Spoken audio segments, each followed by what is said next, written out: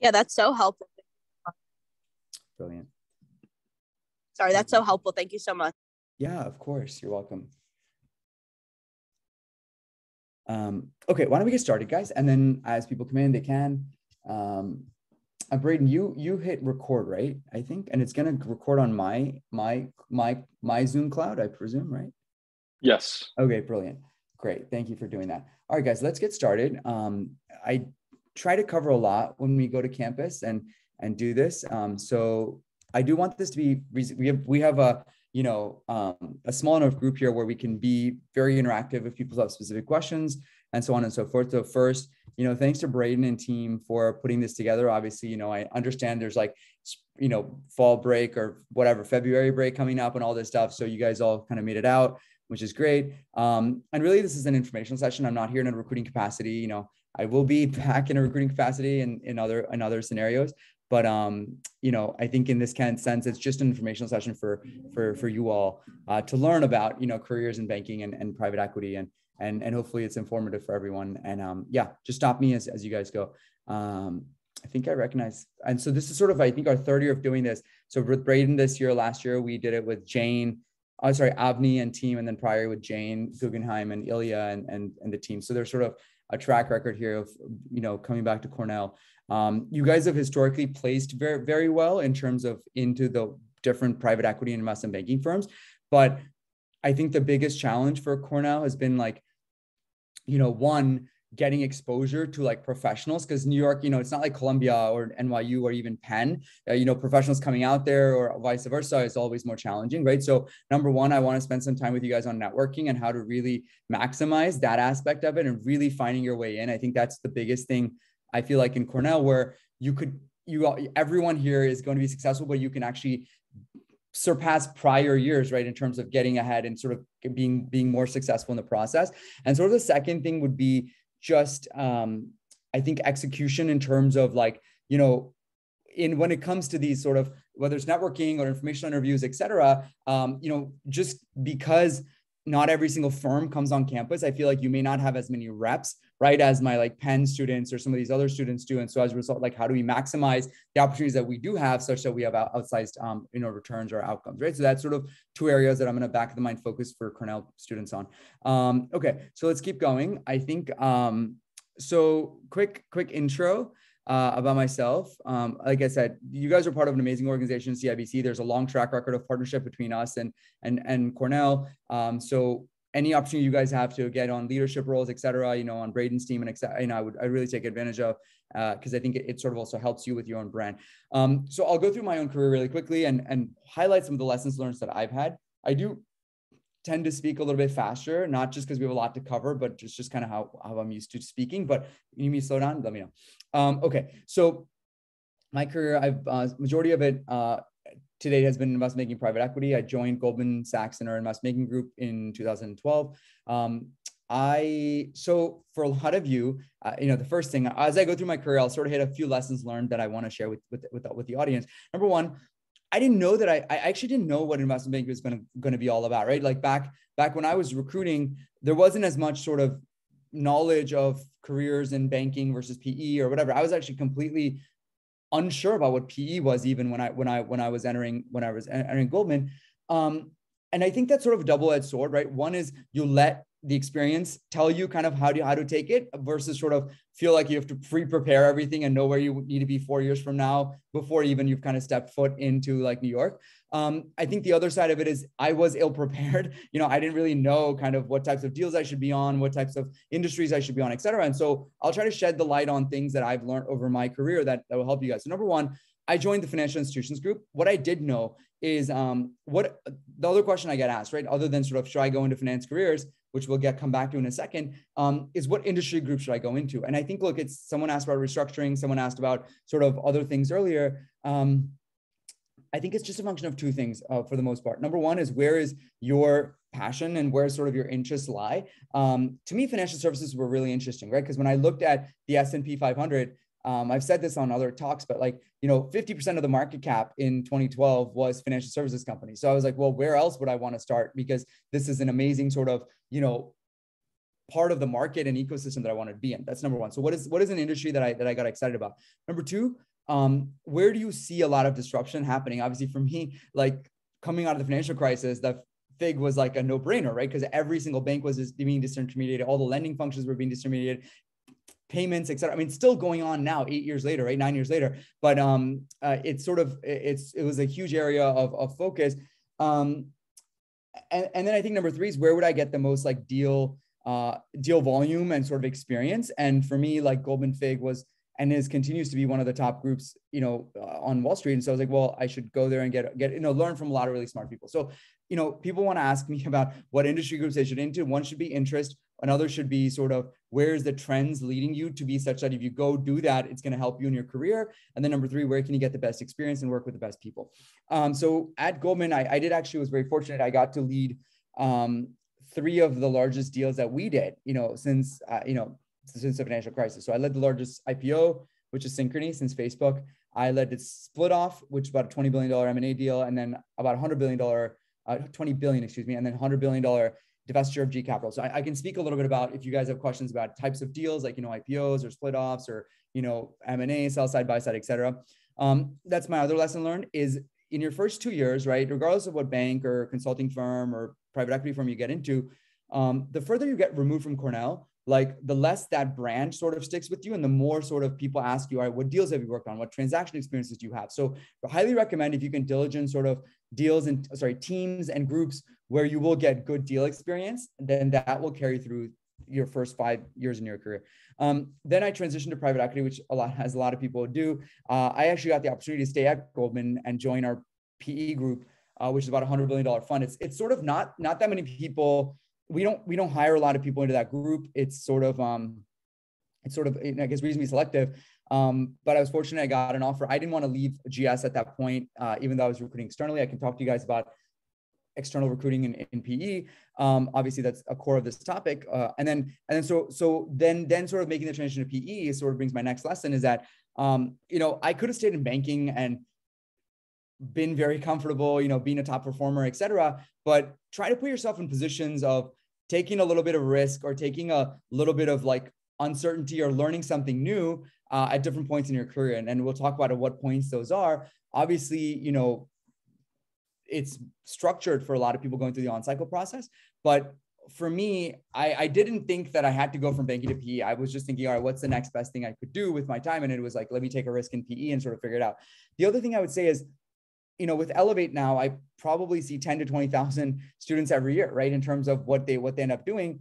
And not everyone thinks they want to go into investing, but only about 50% of the people actually end up being good in investing. And we'll talk about kind of what makes you a good investor a little bit later, but be very cognizant of that. Because the last thing I want you all to do, especially since you're, at an Elevate school, at an Elevate partner, I don't want you guys to like waste years of your career because you haven't been thoughtful enough about your own strengths and your own sort of interests and passions, right? So don't just go into a career like banking or consulting or private equity or hedge funds because you see, someone else in your class do it. I think absolutely for yourself, let's decide and figure out if that's the right career for you. It's not the end of the world if you make mistakes, but it sort of is, it's time is capital, right? To me, in my life and in our careers, I think time and relationships are the only capital that we all have over time. Because those lead to other source of capital. And so the one capital I don't want you guys to lose is time, right? So I will come back to that point. And then the other thing is, like I said earlier,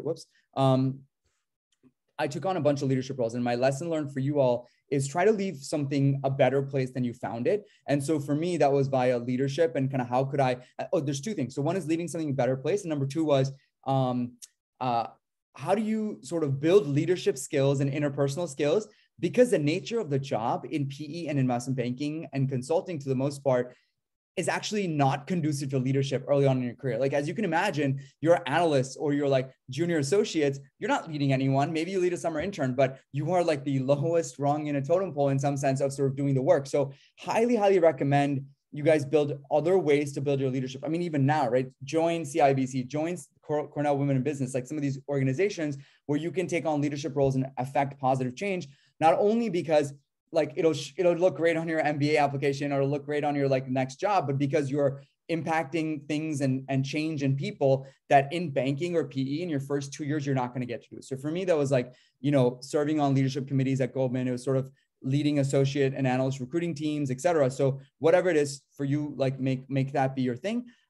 Also think this whole thing, I figured out that I was actually really, really interested in also people development and that area, which kind of led me to start Elevate. So let me just give you a quick overview. Obviously work with you guys at Cornell for multiple years now. I started this in 2019 as a way to, being in private equity, can we build a really strong, robust, and frankly, the largest network of private equity professionals? That's how we started it. Like a few years ago, it sort of expanded obviously to a lot of universities, students, because I just felt like there's a missing link like throughout your career on how to connect with people, how to build your networks, how to get resources, how to get opportunities, how to, invest. All that stuff was really, really missing in the landscape. And I was actually kind of shocked that it's missing. So as a result of that, we have a networking platform, which we'll invite you all to. There's a learning platform, there's a recruitment platform, and so on. Like tomorrow, we're having an event with Wharton, and the next week we're having like a banking panel, right? So it's about transfer of knowledge, transfer of resources from one generation to the next. Like we talked about here, we're partnered with the top 30 universities, about 100 clubs, and all the top business schools.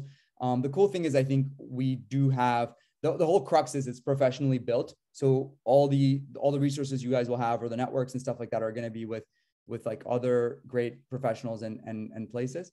I'll send you more info on this, guys. You don't need to like screenshot this and stuff right now. Like I said, tomorrow we have this MBA panel. Next week we have an IBD panel. I think Braden's going to send information about all that stuff out. We have a private equity panel in a couple of weeks, and then a venture capital panel in a couple of weeks. So just something for you guys to know.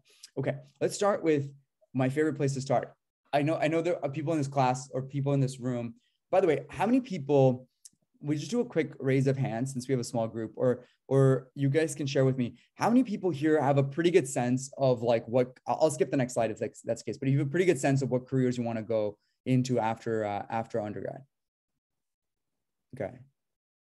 All right. So every single person who I can see is raising their hand, and then most people. Okay. So, okay. So Braden, maybe you can help me out here. Is the audience here like 24, class of 24? Is it 23? Is it, what is the main like? Yeah. So I'd say between 22 and 25. As in class of 22 and class of 25. Yeah. Okay. So like all over, like everywhere. So we'll do everything, I guess, for you guys. So let me just go through. So, oh shoot, what happened to that page? Can you guys still see this?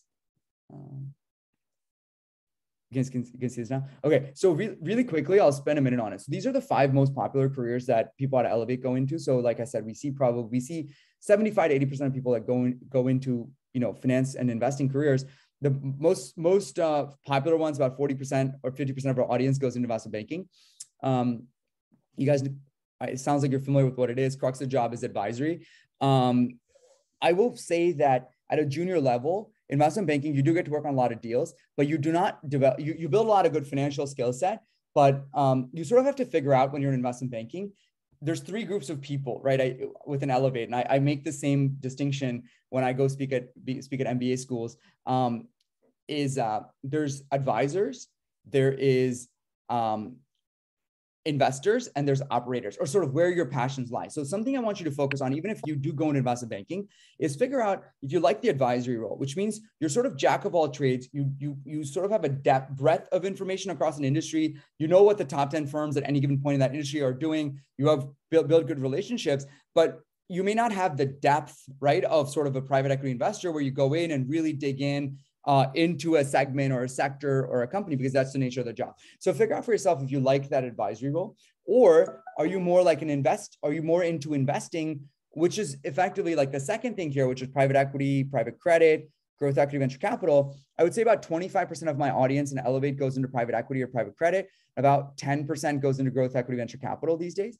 And so the crux of this job is investing, right? So you're not an advisor anymore, obviously. You are now putting your capital to work, or your firm's capital to work, to make investments into companies. So that is a completely different skill set for everyone here. Why do PE firms and growth equity firms take a lot of bankers? Is because they've developed sort of a systematic way of thinking about companies. They have business acumen, they have modeling skills, etc. But that alone is not enough, right? I want you all to develop an innate sense of, hey, these are business models that I like, or I like to look at, or these are interesting ways to operate this company. How would I improve this company from X to Y?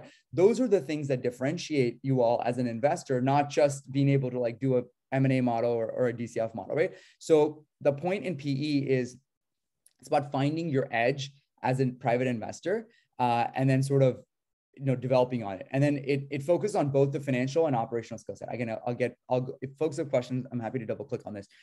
The next segment is growth equity, which I know there's been a ton of interest in. We're going to have on like TCV, which is a top 5 growth equity fund next month. And we're going to do a growth equity session with them. And we're going to do a case study of deals that they work on and stuff like that. But I think the whole point in growth equity, think about like today's market in the last 3 to 4 years, companies are staying private a lot longer, right? One, because, once you go into the public markets, there's increased scrutiny, like CEOs don't really want to go in and do, investor calls and so on. And number 2, private market valuations have gone crazy, right? So you don't need to go to the public market to sort of get outsized valuations. You could get valued as a $40 billion unicorn, right? And still be like Series F, Series G, Series H, right? So my point is, because why is growth equity so popular now? Because one is because technology is in the crux of a lot of things that we're working on, but also companies are staying private a lot longer. So what does it mean for you guys is there's a lot more opportunities. Whereas 5 years ago, every single one of my bankers wanted to go into private equity. Today, it's about 50-50. A lot of people want to go into growth equity and VC just because they're basically outsized returning, right? All of my PE funds. So just something to think about for you guys. Again, it goes back to the skill set that you want to build. What are your own skills? Right? Are you able to work with more established cash flow companies, or are you looking at more growth companies, and where you're more comfortable? These are questions you all have to answer, very soon, right? Once you hit banking, you're going to have to sort of figure out what you want to do next if you want to leave. And the third bucket of people, which I won't really touch on, are operators. So first is advisors, investors, operators. And operators tend to be folks, if you like consulting or you want to start your own company or kind of eventually want to become an entrepreneur. I think that sort of is how I define those 3 buckets. Again, you don't have to bucket yourself now. I'm just saying over your career, try to figure out which sort of bucket is more interesting for you all over your career. The fourth area, I would say about 15 to 20% of our Elevate people go into is public investing. So this is sort of hedge funds, quant funds, there's sort of that line of work. Again, here, I won't spend a lot of time on this call since it's not the main crux of this, but here is you're trading with public information, right? So you have to be comfortable with sort of not knowing how prices move. And you're going to have to figure out what your alpha is and kind of what the fund you're working at, what their alpha is. Are they just like crunching a bunch of numbers and data to get to their thing? Or are they like having, certain relationships that they're sort of working through the supply chain and figuring out exactly where, certain companies doing or is going to be doing. So you got to figure out what your alpha is or what your edge is when the information is public. Again, different line of work. Finally, about 15-20% of our people go into consulting, which, and strategy. Again, you can go back. We've had on McKinsey and some of these other firms if you want to listen to kind of what consultants do, but it's a much more of an operational, strategic job where you're working with clients, but you're helping them transform their companies. One thing I'll point out, there's certain PE firms, right? Like Hellman & Friedman, CD&R, right? Some of these firms that are more operationally bent, right? So if you're looking to recruit in those types of firms later on in your career, you should be able to prove out that, yes, I'm going to Lazard or I'm going to, Evercore or Goldman Sachs or JP Morgan or whatever, but I also have an inclination towards operations. And because, in college, I started a company, or I did this or I did that. So they're going to really push you on why you're an operational, expert in addition to just being a financial expert. So just something to think about as you guys go down this path. I'm not going to spend time on this. I think you guys have a pretty good sense of what the timeline looks like. Anyone who's a first year, focus on on-campus involvement, career exploration, and strong performance in your university. Get a freshman year internship, no matter like what it is, it doesn't really matter. Just get something that's ancillary to business if that's what you want to do. Frankly, it's not that, it's sort of the story that you weave that comes out of it. It's more important. Obviously, my second years, everyone here going through the recruiting process right now. It is intense. Your goals should be deeper career exploration, yes, but also networking like crazy, right? I'll get to this in a second. And then at the same time, like nailing down a sophomore year internship, obviously, for anyone who's still going through the process becomes really important because that sort of is a barometer, right? That people will try to sort of measure against for your junior internship. Anyone who's a junior, Braden said there's some 23s and 22s. Junior, senior, I think your goal should be to secure your full-time offer, right? Obviously, that's the number one goal. We're going to have a couple panels in the next couple months with people who worked last summer at all these banks from our leaders at Elevate. And we're going to talk about it, like, how do you succeed in a hybrid environment? Like, how do you maximize your chance of getting a return offer? What are the mistakes to avoid? Like, what did you see other people do that you should not do? Like, all the advice stuff that, we're not there yet, but we'll do it in April for you guys going into the summer, right? And you should definitely check something like that out. For my seniors, I think it's really, and for my juniors, actually, also figure out if your summer experience is not the end all be all. If you go somewhere and you absolutely hate it, this is a great time to re-recruit. You know what I mean? If you do not like private equity, or you do not like consulting, or you don't like banking, or maybe you don't like the particular firm or the type of firm, right? Because you don't like a boutique environment, you want to go to a larger firm, you want more of a footing. All of that stuff is still in order, right? You don't think that your junior year internship is the only place you need to go, right? So there's sort of options to sort of not go through with it if you have concerns. And then for my seniors, it's really things like career preparation, right? Like doing all the things you guys are doing in school, like, initiatives and so on. But also, like, where do you see yourself in 3 years, and how do you prep for that? And how do you sort of get ahead of that? It's things like taking the GMAT or whatever and getting, ready for that. So again, that's just a high level stuff. Again, for some of for my sophomores, I'll start with this and we'll keep progressively increasing, right? We'll go to summer internship and then sort of full times and PE.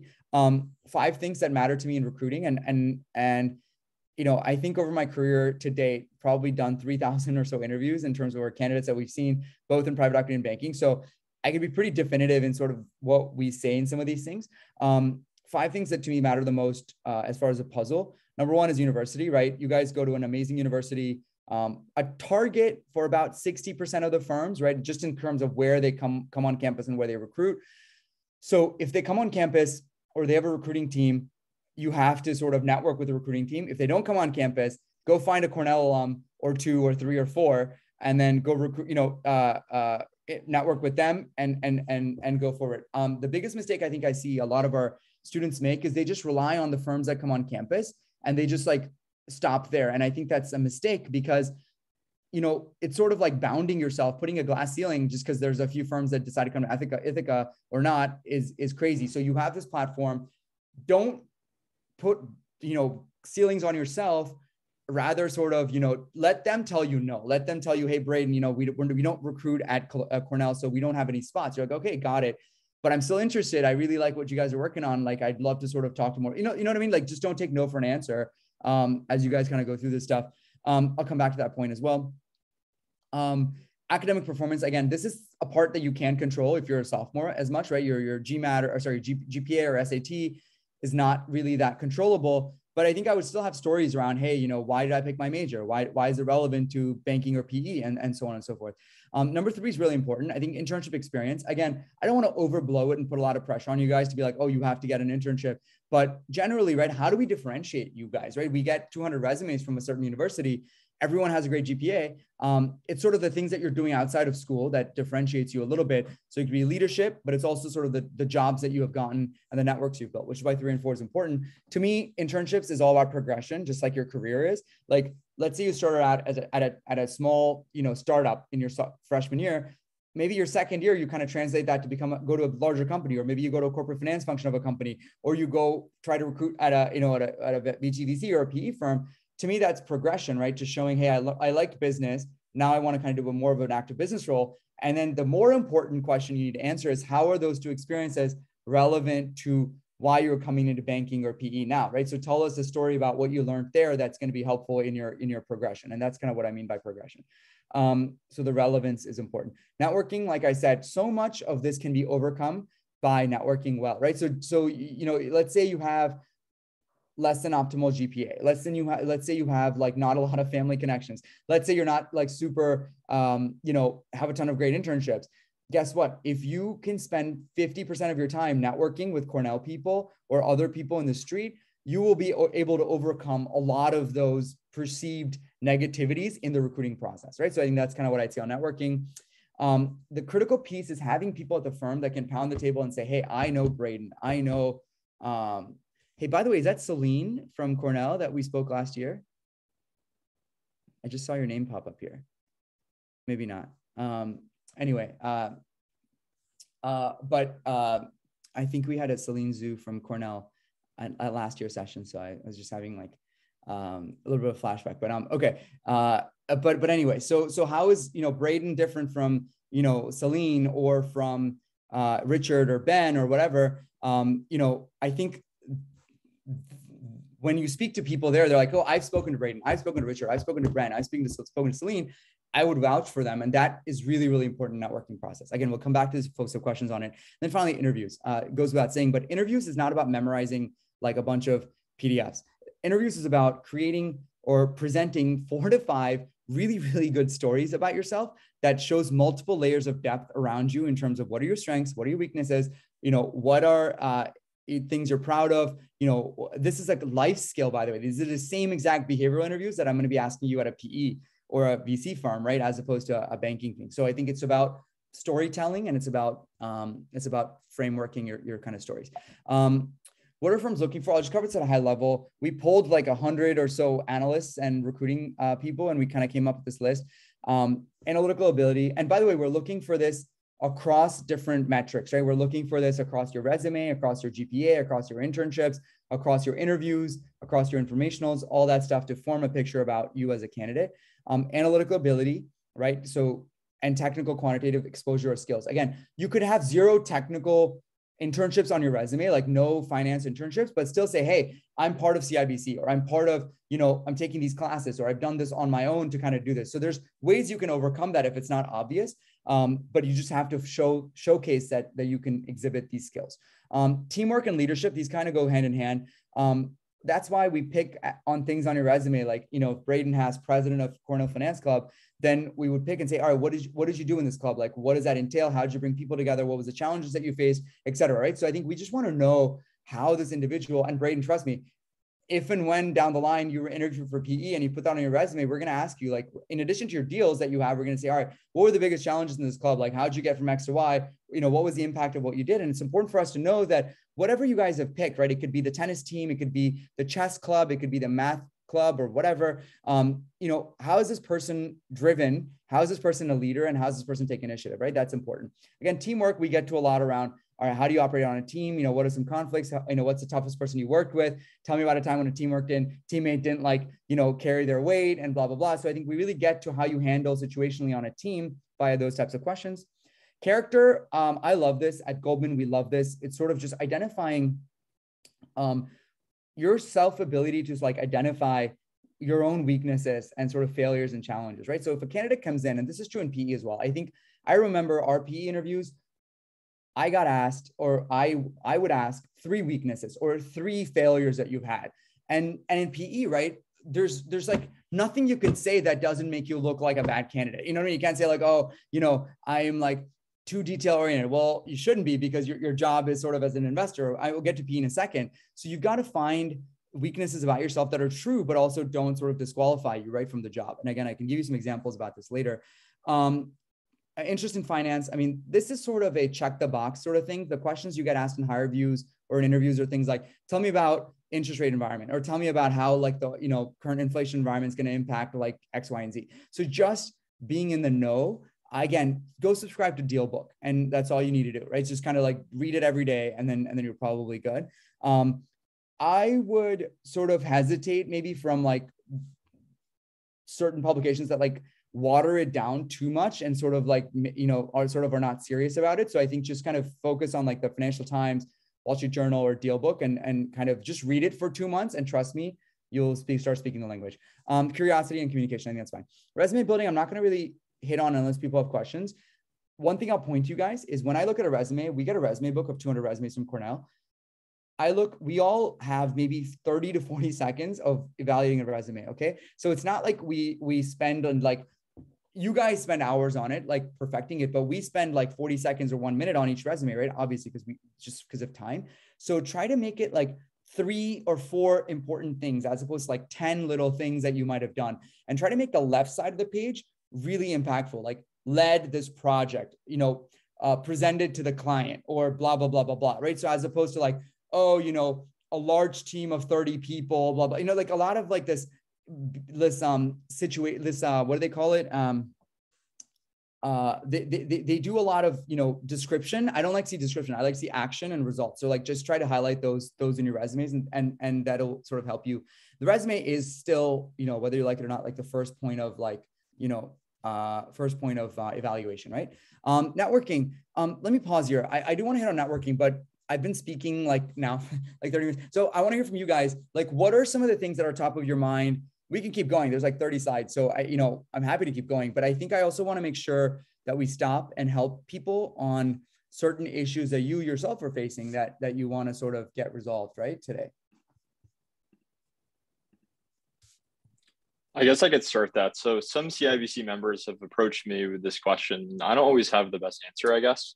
But it's, if you're a junior and you're just completing your internship, going into your senior year, if you've just done an investment banking internship, should you be looking at private equity firms, hedge funds, to then pivot into full time? Or should you go through the 2 years of the training in investment banking and then position yourself for PE? Yeah, it's a good question. A couple of things I'll say about this. It's a good question. I get asked this a lot. I get asked this a lot from my juniors who are like, hey, should I recruit? Like a lot of people in a similar question as yours, Braden, like, or the people, that you're referencing is like, is it just kind of a check the box for my summer and then sort of just go into something else? I'll kind of answer it two or three different ways. One is, I'd sort of say like, there's maybe a couple different buckets of people. One type of person who like for sure knows and they've done enough diligence and so it all, okay, but even before I get there, it all sort of starts in self-introspection, right? So I didn't say this earlier, but you will be the most successful in and the premise is I want you all to be the most successful as possible in your careers. Okay. So that's why we're here. That's why I do this. This is why we work with Cornell and all these universities. Let's say that's a premise. Then I think, how do you do that? The people that push off the piece that I'm going to talk about self-introspection and figuring out what really drives them are the people that, next week I'm going to be speaking at Wharton's Business School. And like, that's you guys in 8 years or 6 years or whatever the case is. And they come to me with the same question. Hey, I've done banking. I did PE. Then now I'm at a great business school. Now what do I do with my career? Then I'm like, well, like, the problem we're having is we're not spending as much time like introspecting. I know that's hard to do early in your career for several reasons. Number one, we're so used to like collecting brand names and, in some sense and saying, hey, I got to do this and I got to do that. But when does it stop? Like, let's say you go to, a top 5, boutique firm, and then you go to a fund. And then, why did you leave banking, right? Why did you even go into banking? Oh, I just want to get into PE. Like, why did you get into PE? Is that something you really wanted to do? Oh yeah. Because like everyone does it. I make a lot of money, whatever. I think all of those reasons are shallow and you will still be in the same place, guys, 4 years from now, but now you'll just have a little bit more baggage, right? Now you have to tell people, hey, I want to pivot from PE to entrepreneurship. And they'll be like, well, you have zero entrepreneurial experience. So like, no, you can't join a top tier entrepreneurship firm, right? Or whatever. So my point is, there's definitely a double-edged sword here in terms of experience and time. That said, banking gives you guys tremendous optionality that I don't think is really available in any other career, right? Maybe consulting is the only other one where you can go in and really, unfortunately, what you could be doing in college, or you should be advised to be doing in college, now you're doing as a professional, is that you're really exploring yourself and what's out there. So that's why you see, a lot of fintech firms, entrepreneurial firms, like VC firms, PE firms, growth equity firms recruit from a lot of the top banks because they know they have that structure. So how does all this impact you all? Is that number one, I would really invest the time in introspection. What I mean by that is it's going to change throughout your career. So Braden or, Richard or, Brahm or Ben or whatever, it's going to change. But one metric that has helped me over my career is sort of, I talk about this a lot and some of our other schools as well. There's three things. One is, what do you want to become the best at, right, in your career, right? So is the job that you're working on right now helping you get to that goal, right? Hey, I want to be sort of the best investor. Okay, cool. So being a banker actually helps you because one, you help understand companies. Number two, it gives you the platform to go to a top investment firm and learn from there, whatever the case is. So that's number one. So what do you want to build towards becoming the best at? Number two, where do I wake up in the morning and really like get excited about, right? For instance, if I woke you up and said, not literally, but, figuratively, like said, hey, Braden, all you're doing today is I want you to look at all of our portfolio companies in financial technology and the insurance company and tell me how they're going to improve, right? And you're like, oh, that sounds like a drag. I really don't want to do that. I just want to like look at new companies, or I just want to talk to entrepreneurs, or I just want to talk to clients. Then guess what? Going to an operationally focused PE firm is not your answer. You know what I mean? Like, again, you're not going to have all these answers yet. But my point is, what are the things you just get really excited about? What are the things you really get passionate about? Same thing goes for industry. A lot of people say, oh, I just want to go work at Goldman. I'm like, when I, for over the time I was there, and even since actually, and I'm like, okay, great. Goldman's one of 10 to 15 amazing firms, right? Why, what group do you want to go into? It's like, oh, it doesn't really matter. I just want to go in any group. I'm like, okay, well, what industry groups are you actually interested in? And they're like, oh, I like healthcare or CRG. I'm like, okay, cool. Awesome. Why? But then they're like, oh, you know what? But I'm recruiting for natural resources at Goldman. I'm like, well, that doesn't make any sense to me, because you just told me you don't like this industry group, or it's not even one of your top 5. And then now you're investing 2 years into a group that frankly is not really helping you build your skill set and kind of what you want to do. And so you have no interest. Guess what? When you get out of there, you're going to be only looking at infrastructure funds, or you're only going to be looking at sort of, energy focused private equity.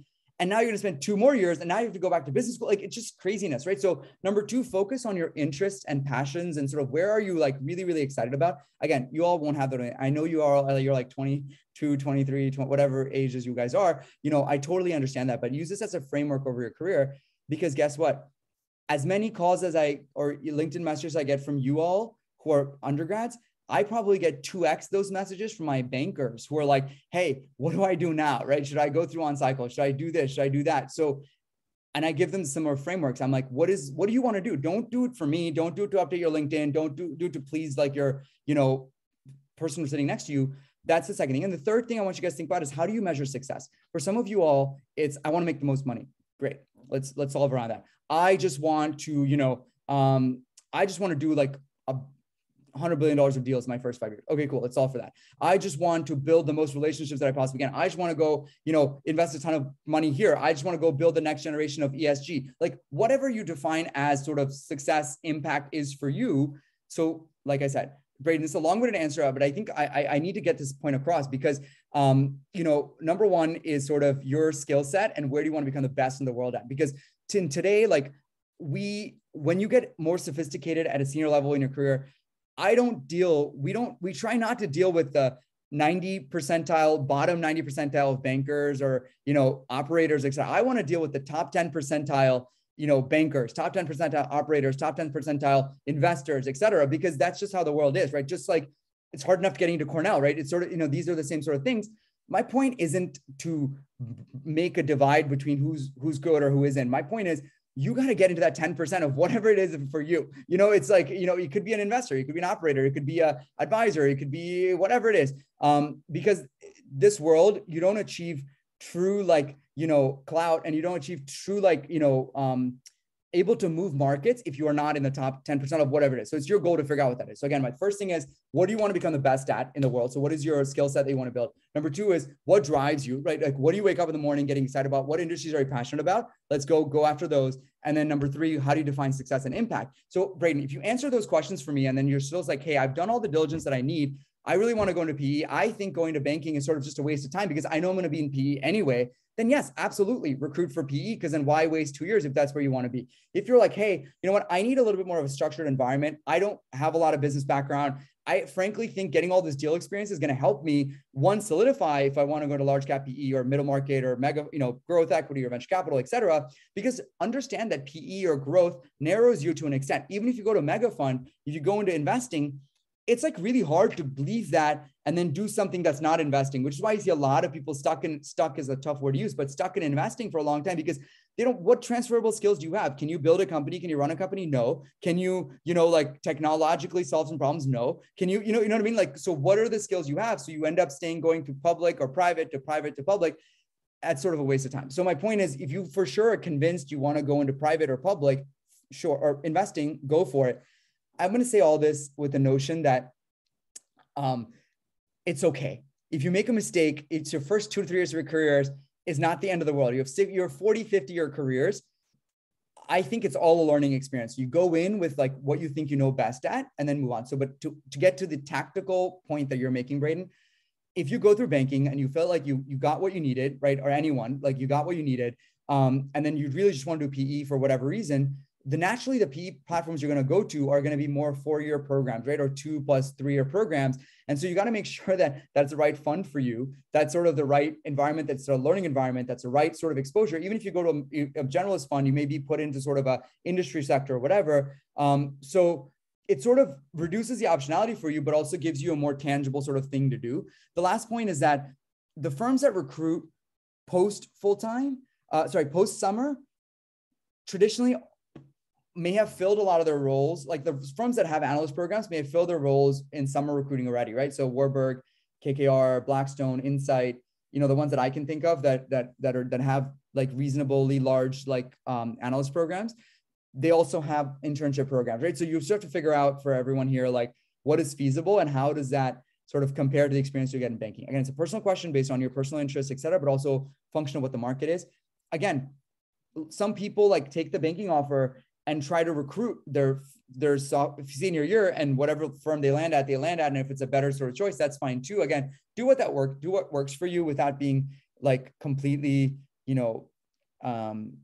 like, don't go out there, like recruit like crazy while you have an offer, because that's a little bit of a bad taste. So just say, hey, like, I did banking, but like, because I don't want to recruit someone who's openly shopping around an offer. You know what I mean? So I think like you have to be a little tasteful about it. Therefore, I think honestly for you guys, if anyone's interested in that path, start recruiting now, networking now, such that when you get to the end of the summer, you're like, hey, guess what? We spoke in March.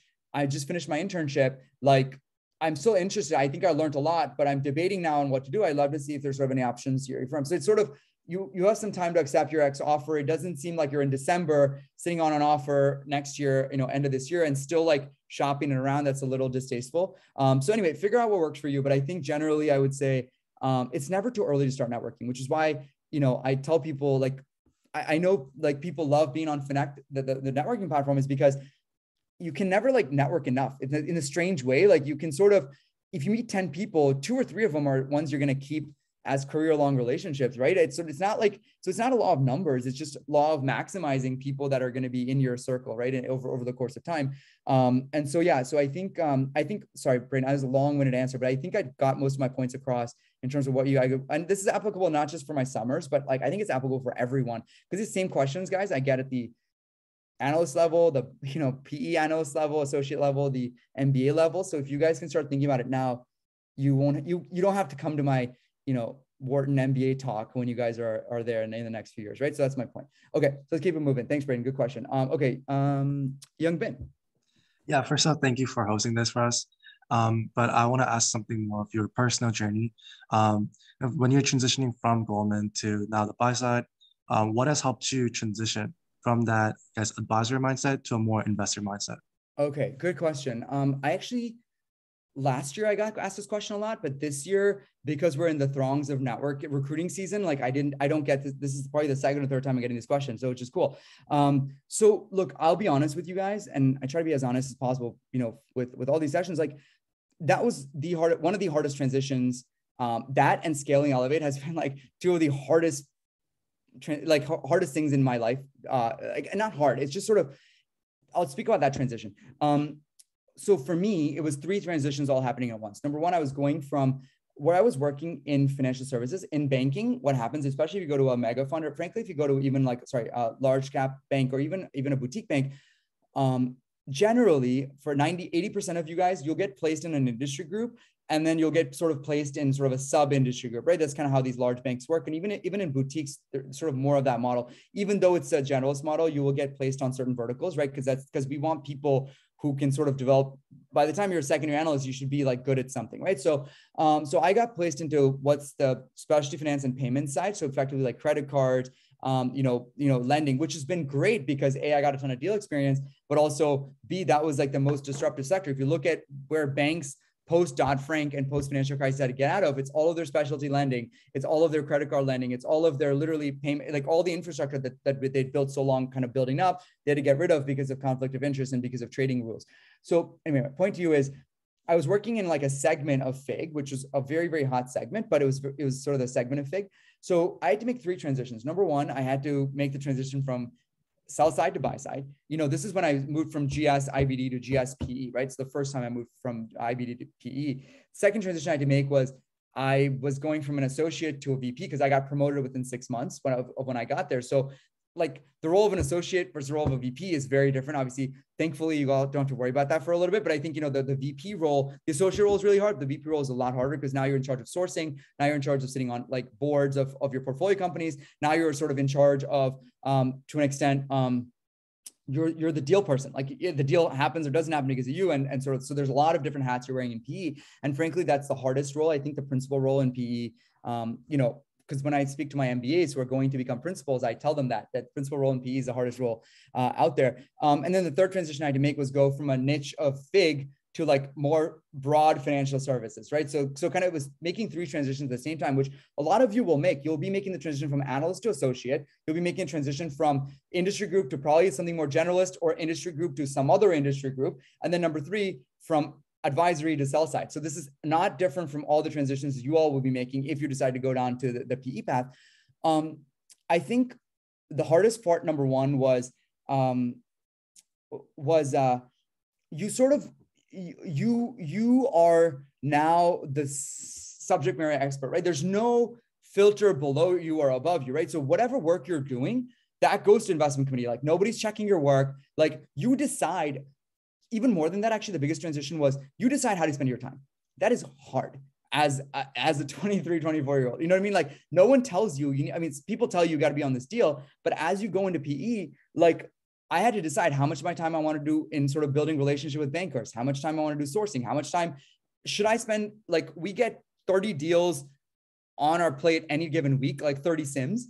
We had to decide if we're going to spend the time to diligence that company or just toss it in the trash, right? So that level of like quick decision-making, that was hard because I was used to being like, oh, the client says something, let's do this. Or my MD says something, let's do this. And that's kind of what you're taught to do as banking.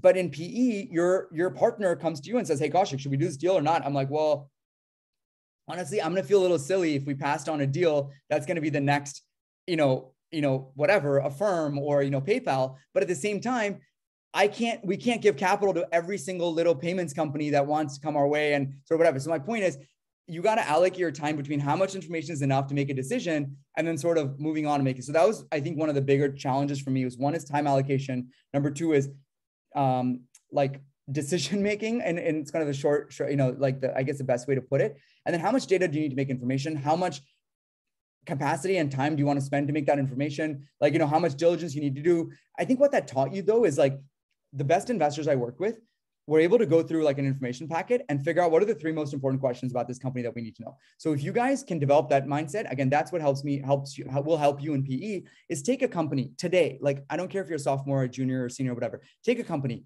go read its MD&A and its sort of risk section. And then ask for yourself, right?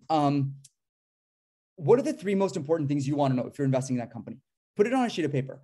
3 months from now, go back and see what the next Q comes out and how they've done on those 3 fronts. Like if you're able to sort of build your own track record around what are the things that are important and how they actually pan out, if you're a sophomore or junior, by the time 3 years from now, you're an investor, guess what? You're going to get really good at it. You're going to start seeing things that otherwise you would have just missed or you would not been aware of, right? So I started doing that, right? So even deals that I would kill, I'd say, I'd call the banker and say, hey, we don't have time to do this, or we can't do this deal. I would write them down and sort of say, okay, like, let's see how this happens. And then 3 months later, I see that one of our competitors bought them for like, 2 times the price. And I'm like, what the heck? What did I miss here? So then we go and try to figure out what you missed there. So it's never in the deals you do. It's almost like in the deals that you don't do. And like, why did that happen? Even stocks you don't buy today. I don't know if you guys have PAs and stuff like that, but I think like, why did you not buy that stock and what happened, right? I think it just helps you sort of, sort of see what you missed. What are your weak points? How you think as an investor, what you should be thinking about had you not been thinking about it. Because at the end of the day,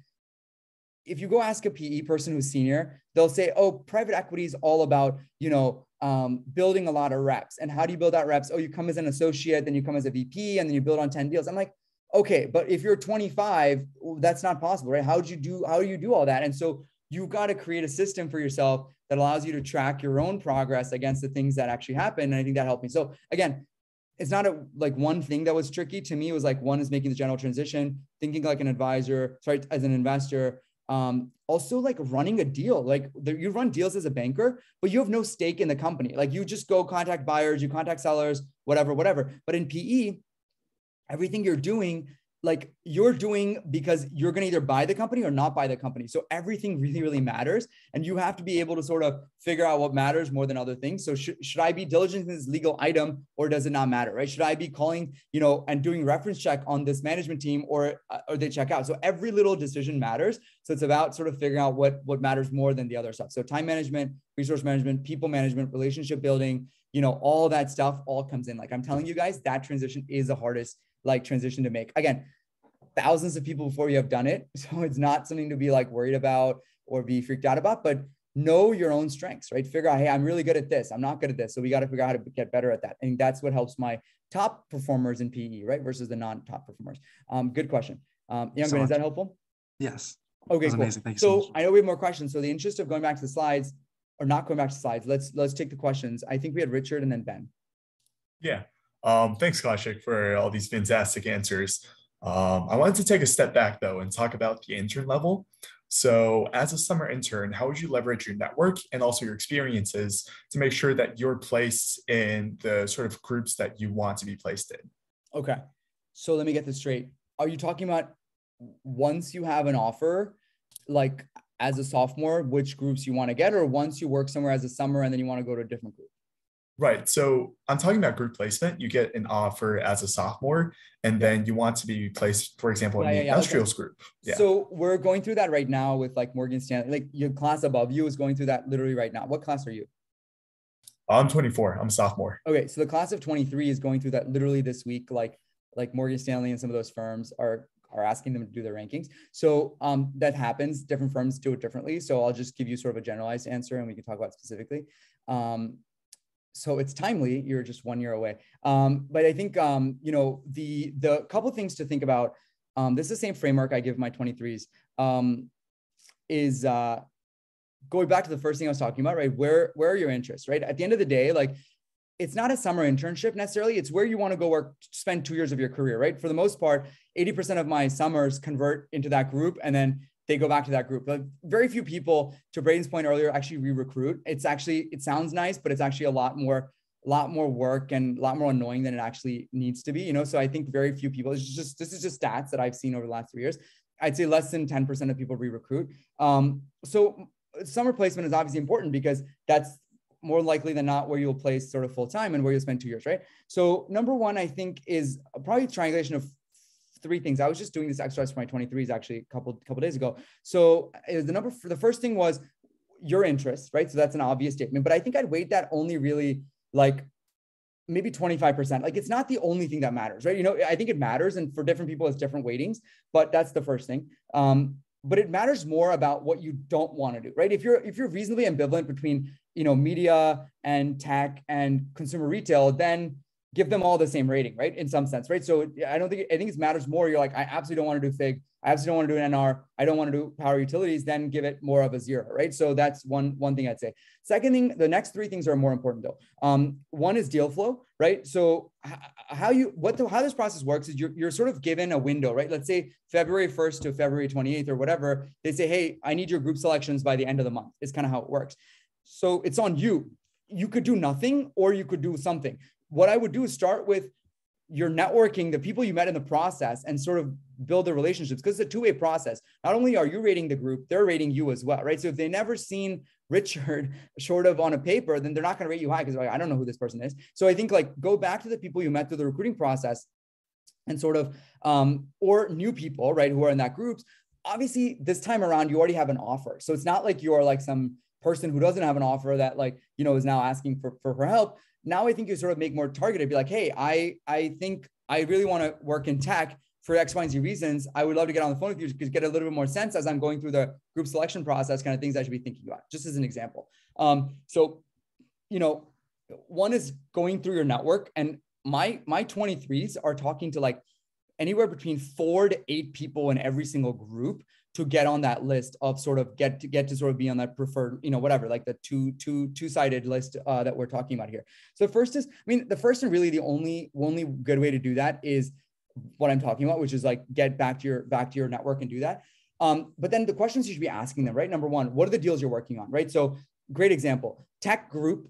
I'm not going to name firms, but tech groups out of New York are different than tech groups out of San Francisco. So just because you go into tech does not mean you'll get to work on all the great IPOs or whatever. You need to like figure out what does that, restructuring group in New York do versus the restructuring group in LA, right? So things you need to figure out that you sort of get, that's the first bucket or the second bucket. The first is interest. The second one is deal experience. So how much deal experience are you going to get? Because that's going to directly relate to the third bucket, which is exit ops. Again, I'd say for 80% of you guys who are going into banking, you are going in for exit ops in some sense. So you got to figure out what is the track record of the people there that kind of are going out of the firm. Again, it's not going to be any bearing on you, right? Just because like, Jane Smith got to a firm doesn't mean you are going to get it, but it sort of like gives you a little bit of an insight into what are the types of firms, how seriously is this taken, and that group is taken, right? So, but that is also really defined by deal experience. Like you go through and you work at a group where there's a ton of deal activity. Guess what? You'll have a lot more to talk about, and then you'll have sort of better chances at sort of that exit op, right? So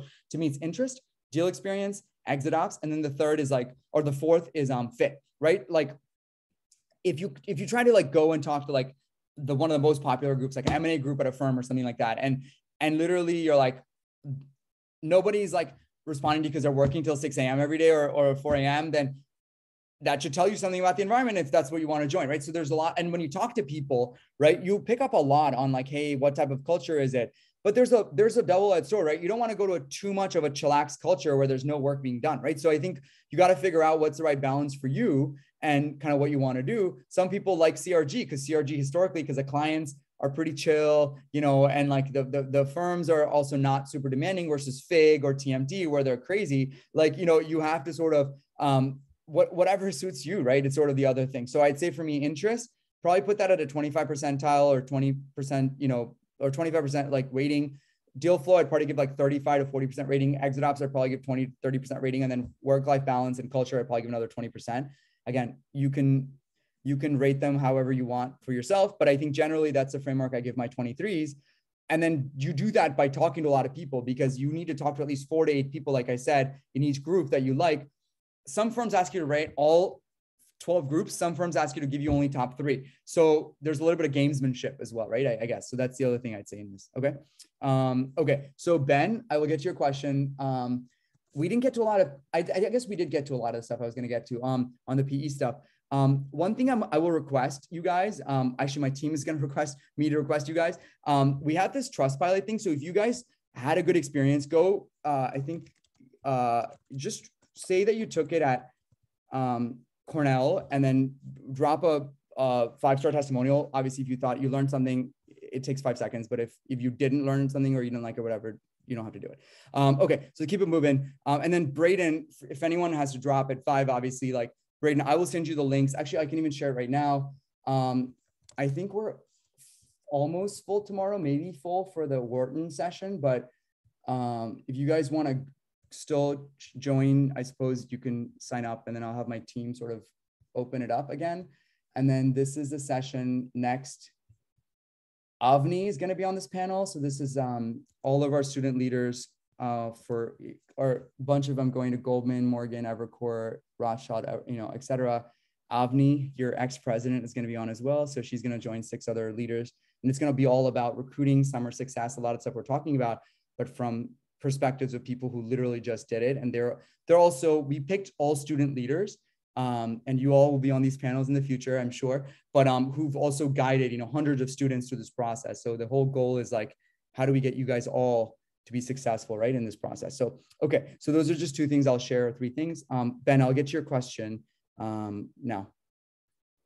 Yeah, thank you so much for taking the time to, chat with us. Yeah. I think one question that's been kind of on top of my mind for a while is I'm really interested in like hedge funds. But I think I've heard somewhat like conflicting advice on whether to try to like recruit for hedge funds straight out of undergrad or to like just do your 2 years in IB maybe get your MBA and try to pivot from there. And I think I've been a little bit unsure of what to do. Should I like recruit kind of exclusively for IB with like, I don't know, a map and try to go for like hedge funds later on? Should I look like exclusively at what I'm really passionate about, like hedge funds? And like kind of, I don't know, overall, what should I do? Yeah, and we may not have all the time in the world on this call, Ben. So I think I'm going to share my LinkedIn again. So like you can drop me a note and I'll try to get you more resources on this topic. Just because we didn't by design cover hedge funds here, but we certainly can lead you to the right places. Look, I think it's a great point. Like, I'm glad you're already doing sort of the exercise around like, what do I really want to do, et cetera. What year are you, by the way? I'm a freshman. Oh, okay, fine. So I think the best thing you can do if you can is like, I think you need to like put more meat behind like why you like hedge funds, right? And I don't think you need to wait to go get an MBA and then go to a hedge fund. Like, that's not needed, right? Because that's 6 years, 7 years from now, it's not needed. If you really, really want to go do it, there's pathways. If you want to join a Tiger Cup, you could go banking, PE, then hedge fund, or banking to hedge fund, or you could frankly do PE, then hedge fund, right? In terms of like the types of funds that you go into.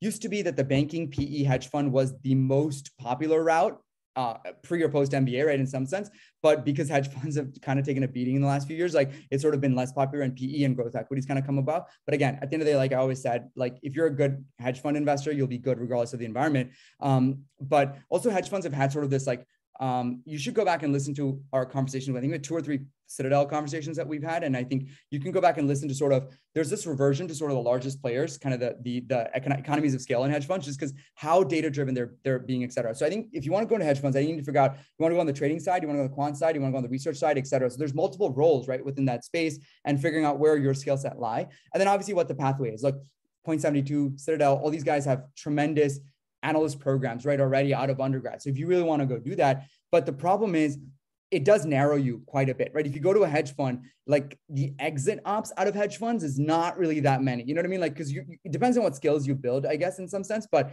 it's like just going to another hedge fund or something. So I think you got to sort of figure out, is that where you want to go all in or whatever, and when? My advice for you is I think try to get an in-school year internship. I know you're young, so you may not pick up all the things so necessarily. Like, try to get a school year internship, summer internship, next year internship, next summer internship. So you got 4 bites at the apple at some type of a hedge fund role. It could be like just shadowing a hedge fund PM or something like that, right? Or whatever it is.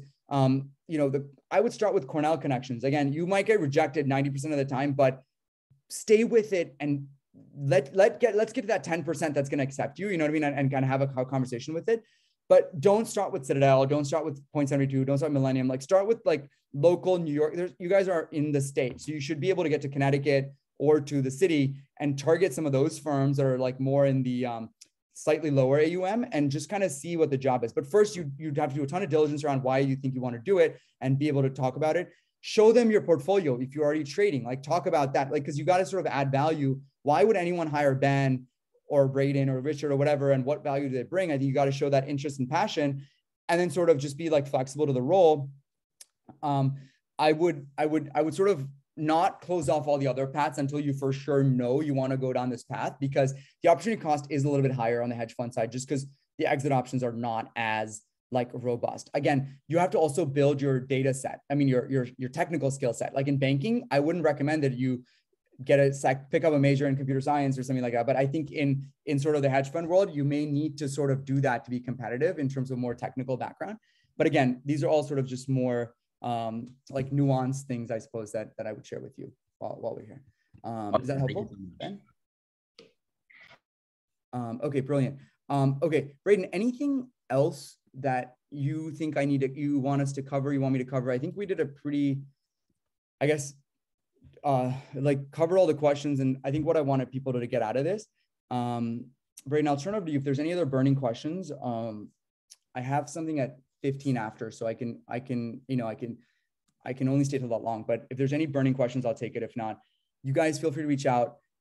One last thing. Yes. Oh, cool. Yampeng, I'll take your question in 1 second, but do take advantage, whether it's elevate. I mean, I think we've curated this platform, so we give you guys the best professionals, like the best information in a 1 hour platform, but go do whatever you want and learn. But I think a lot of times our students complain that it's very black box, and then they just don't do anything about it. They just sort of wait for the information to come to them. So I think you sitting an hour and listening to a bunch of leaders from X, Y, and Z places is actually going to do a lot more for you than you think.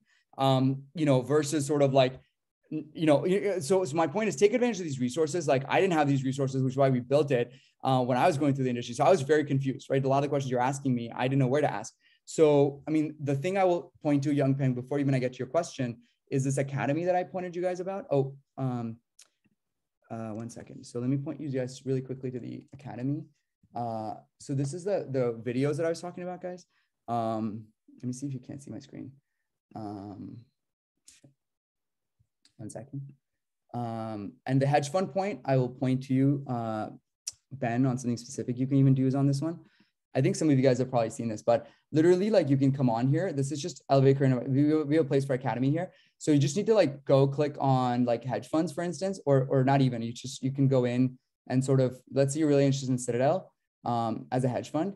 You go in and then you literally see like 3 times 9. So 27 videos from people from Citadel. So you can go in and see, all right, what do quants look for? How do you get investment ideas for interviews?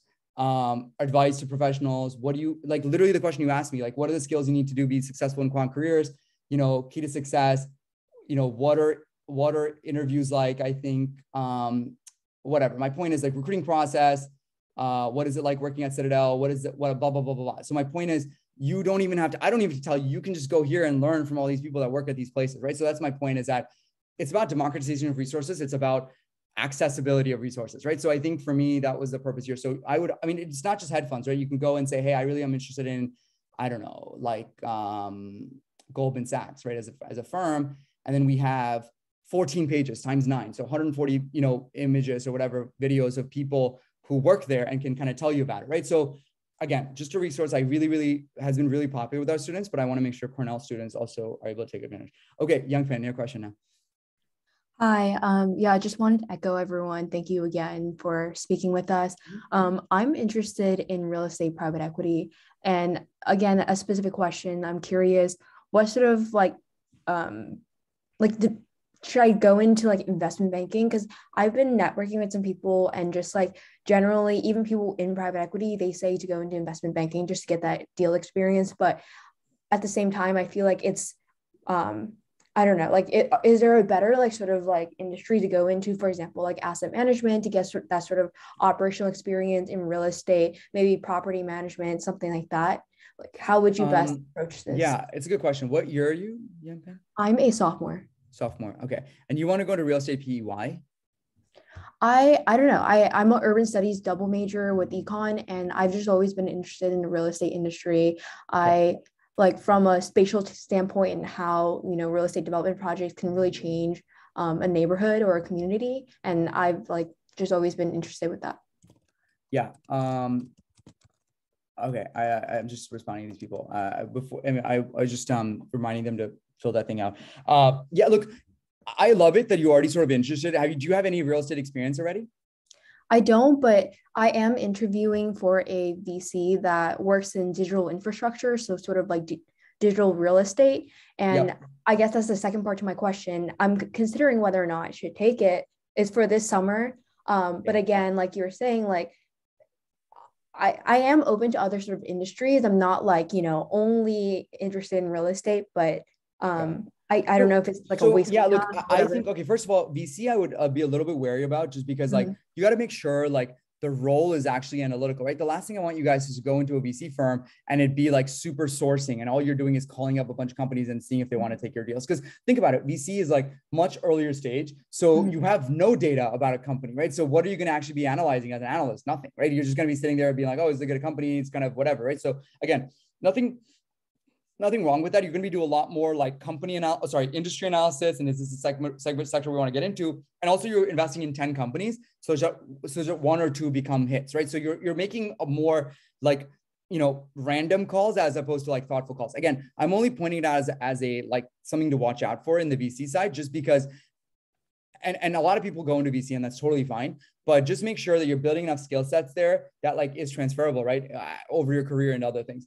As it relates to real estate PE, it sounds like you have enough of an interest in both the operating side of the world as well as sort of the investing side. So I guess I'd probably just want you to think a little bit more about, if you want to go to real estate private equity, I still think going to real estate investment banking is probably the most, like, at least for the summer or a summer, right? The most like tangible pathway to get there. But you can start you can start kind of developing points of view and theses around real estate investing, real estate modeling, all that stuff, and sort of interview for real estate PE even before that. What I would do, young Penn, is 3 things. Number 1, make a list of your top 15 to 20 or 30 or 40 real estate PE firms that would be dream jobs for you, and sort of make that list. Okay. And let's go through that. And then you need to figure out, like, do you have a pathway into those? Go to the firm pages, sort of figure out what they're, you know what I mean? You see what I'm saying? Like, go to their firm pages, like figure out, oh, I want to go work at Brookfield. All right, let's go see like the associates there. And what is the background that they have? Like, that's literally the template.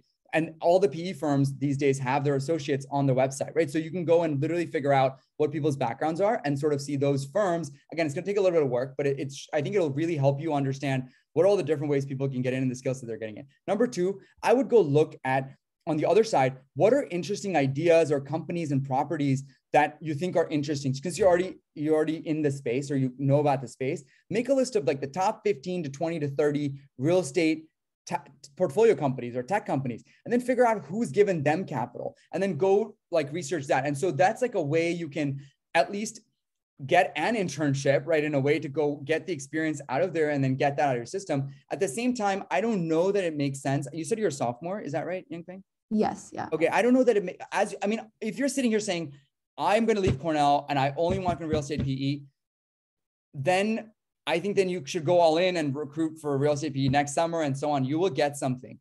But if you're like a little bit on the fence about, hey, I want to sort of go to the Blackstones and the Brookfields and the blah, blah, blahs of the world, they may not have structured programs that maybe going from banking to there is like the best way. And I think you can get an internship next summer in real estate banking. That's what you recruit for. That at least credentializes you as someone who can be in that space and then recruit that way, right? So it's a little bit about playing the odds. There's no like black and white answer. I would just sort of say, if you're a sophomore, I would try to do a double dip, like try to get a summer internship for next summer in banking and real estate.